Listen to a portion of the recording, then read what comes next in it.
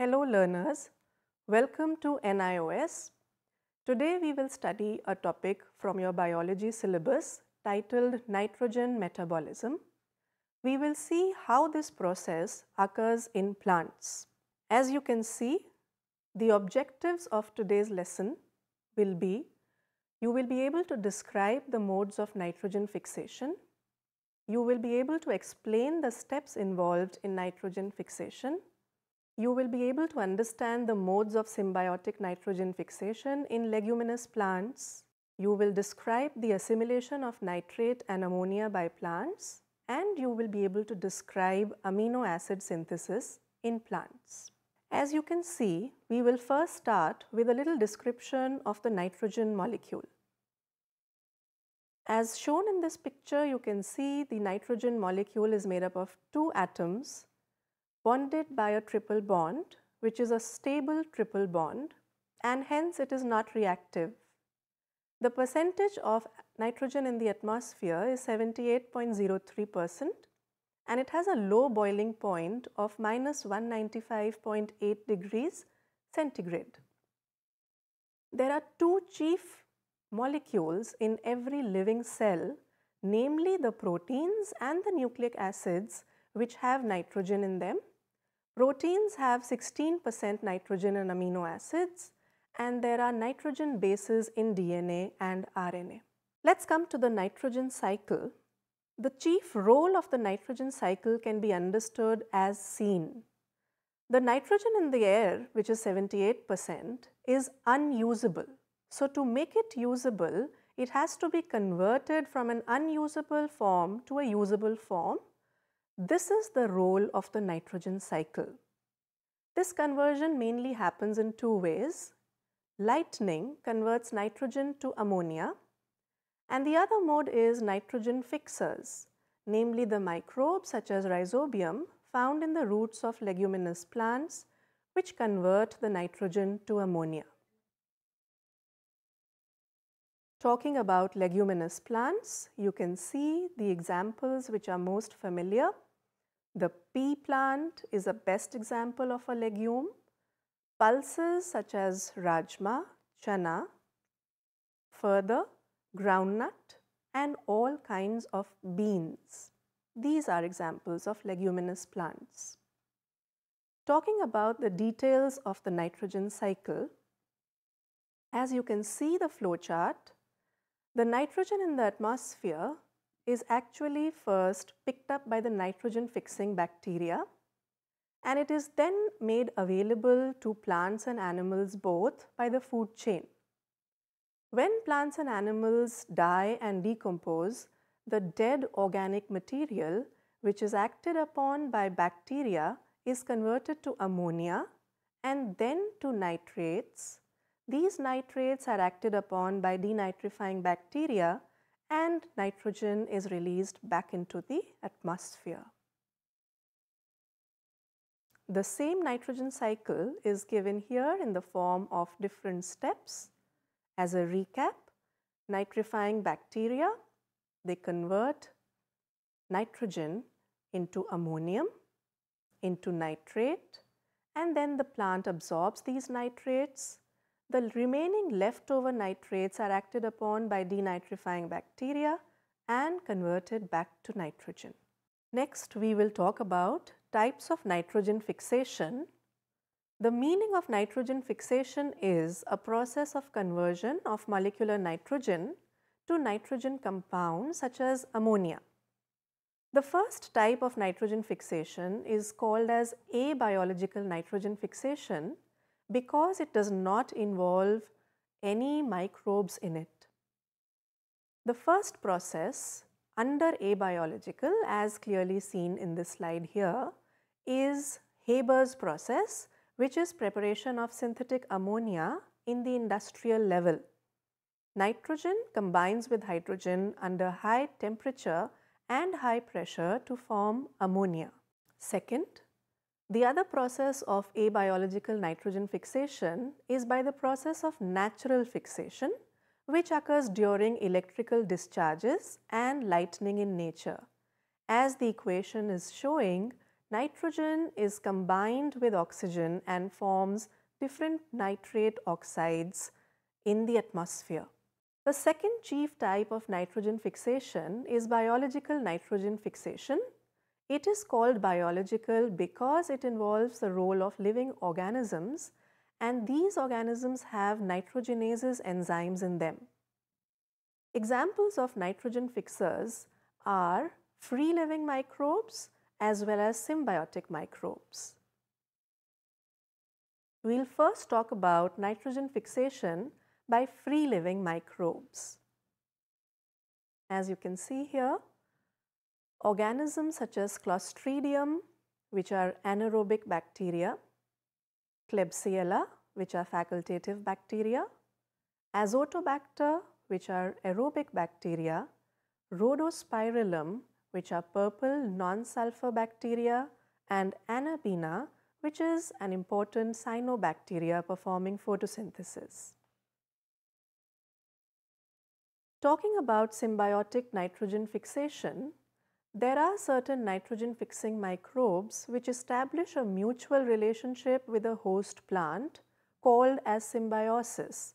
As you all know, symbiosis is a mutual process in which both partners of the association benefit from each other. Going ahead with this, examples of symbiotic nitrogen fixers are lichens, which involve an association of cyanobacteria and fungi, bryophytes involving cyanobacteria and anthoceros, pteridophytes involving cyanobacteria and azolla, gymnosperms involving cyanobacteria with cycas, angiosperms showing an association between legumes and rhizobium, also showing association between non-leguminous plants and actinomycetes such as Alnus, Myrica and Partia. Angiosperms also have an association with Brazilian grass, corn and Azospirillum. Coming to the requirements of biological fixation of nitrogen, this process requires first and foremost molecular nitrogen. Second, it needs a reducing power to reduce nitrogen such as reduced FAD, that is flavin adenine dinucleotide, and reduced NAD such as nicotinamide adenine dinucleotide.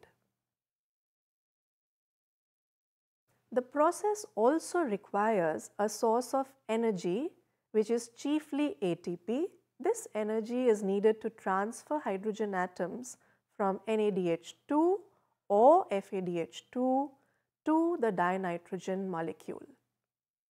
Next requirement is the enzyme nitrogenase, and finally there are supposed to be certain compounds for trapping the ammonia formed, since ammonia is toxic to the cells and it cannot be allowed to accumulate. This is an overview of the biochemical process involved in the stepwise reduction of nitrogen to ammonia. This process happens in 3 sub-steps as shown in the screen. Nitrogen is first of all converted in presence of nitrogenase enzyme into a compound called diamide. Talking about nitrogenase, as we just did earlier, talking about leguminous plants, we would like to show how leguminous plants actually have the root nodules where this whole process occurs. Here students, you can have a look.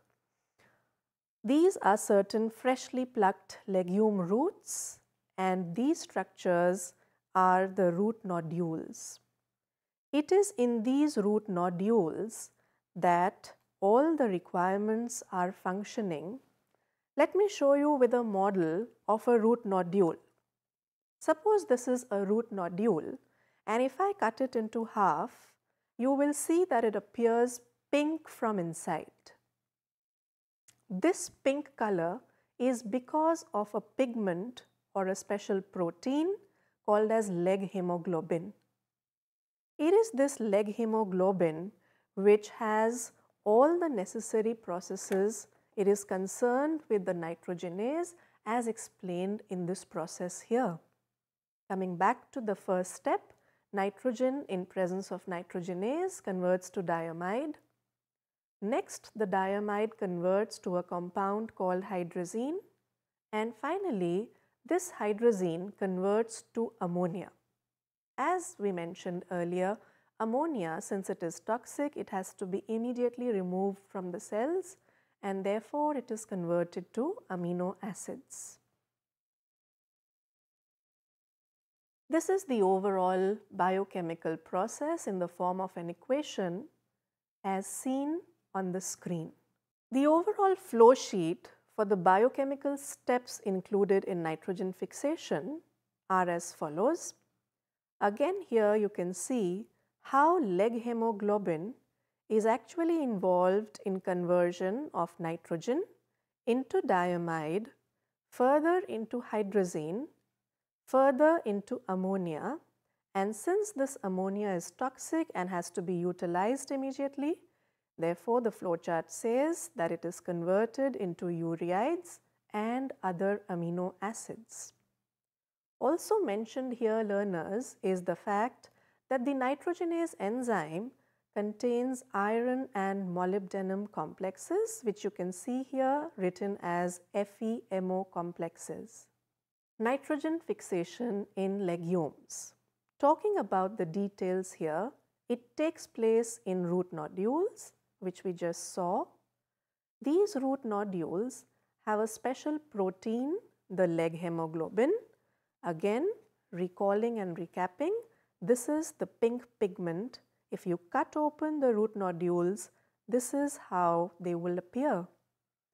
And the pink color is because of the special protein leg hemoglobin. Leg hemoglobin is an oxygen scavenger, meaning it removes oxygen from the atmosphere or the environment to create anaerobic conditions for nitrogenase. This, you know, is a limitation of nitrogenase. It can function only in anaerobic situations. Apart from leg hemoglobin, special proteins called nodulins are also present, which helps in symbiosis and in the proper functioning of root nodules. The role of leg hemoglobin can be understood as follows. Leg hemoglobin lowers down the partial pressure of oxygen, and this is how it helps in nitrogen fixation. This function is specific only for legumes because free-living microbes do not possess nitrogen-fixing leg hemoglobin. It is also not found in cyanobacterial symbiosis with other plants, which fix nitrogen under aerobic conditions. Why? Because we have just now said that nitrogenase functions only under anaerobic conditions. This is how nitrate and ammonia get assimilated in plants. Plants which do not fix nitrogen, they use nitrate and ammonia for metabolism. This happens in two steps as seen on your screen. Nitrate is first of all converted to nitrite. You can see the equation. NADH is involved here. And this process or equation requires a catalyst in the form of an enzyme nitrate reductase.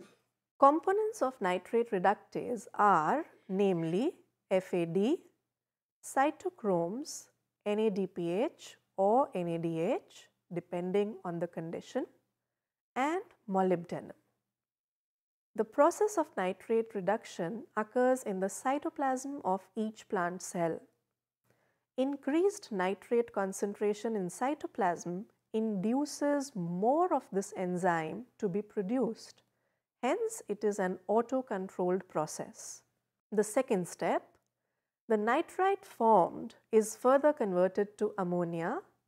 As you can see in the following equation, it mentions how this equation or process also requires a specific enzyme, which is nitrite reductase. This reaction occurs in the cytoplasm.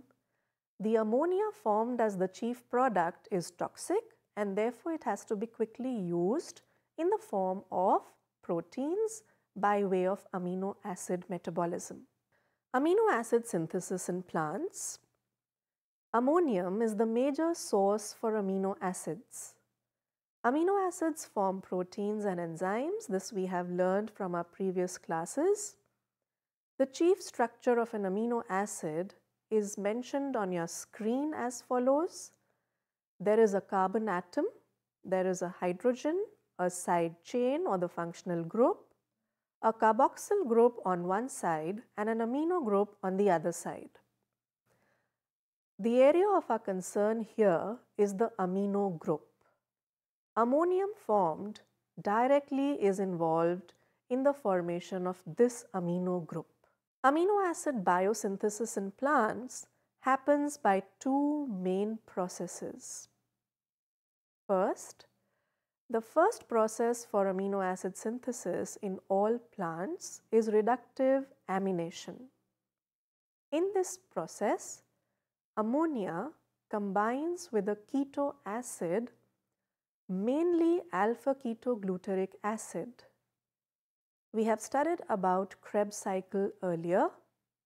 There we have seen how alpha-ketogluteric acid is generated. This product from Krebs cycle or the TCA cycle, as it is alternatively called as, is a keto acid which combines with ammonia in the presence of an enzyme glutamate dehydrogenase to form glutamic acid, which is one of the chief amino acids in plants. Apart from this, there is another process also which occurs in plants, and this is called as the transamination process. In this method, there is a transfer of an amino group from an amino acid to another acid which is a keto acid. As you can see, learners, on your screen are mentioned keto acids as well as amino acids in the equation on the left side. Alpha-ketogluteric acid, being the chief keto acid, combines with an amino acid called aspartic acid. In the presence of an enzyme transaminase, they form glutamic acid and oxaloacetic acid. So here there has been a conversion, or rather a shift of amino acid of an amino group from an amino acid to a keto acid. Aspartic acid in the above equation transfers its amino group to another acid called as alpha-ketogluteric acid to form glutamic acid, and it releases the keto acid, namely oxaloacetic acid. We hope you have understood the entire lesson. We hope you have also got clarity in all the concepts. Thank you for watching.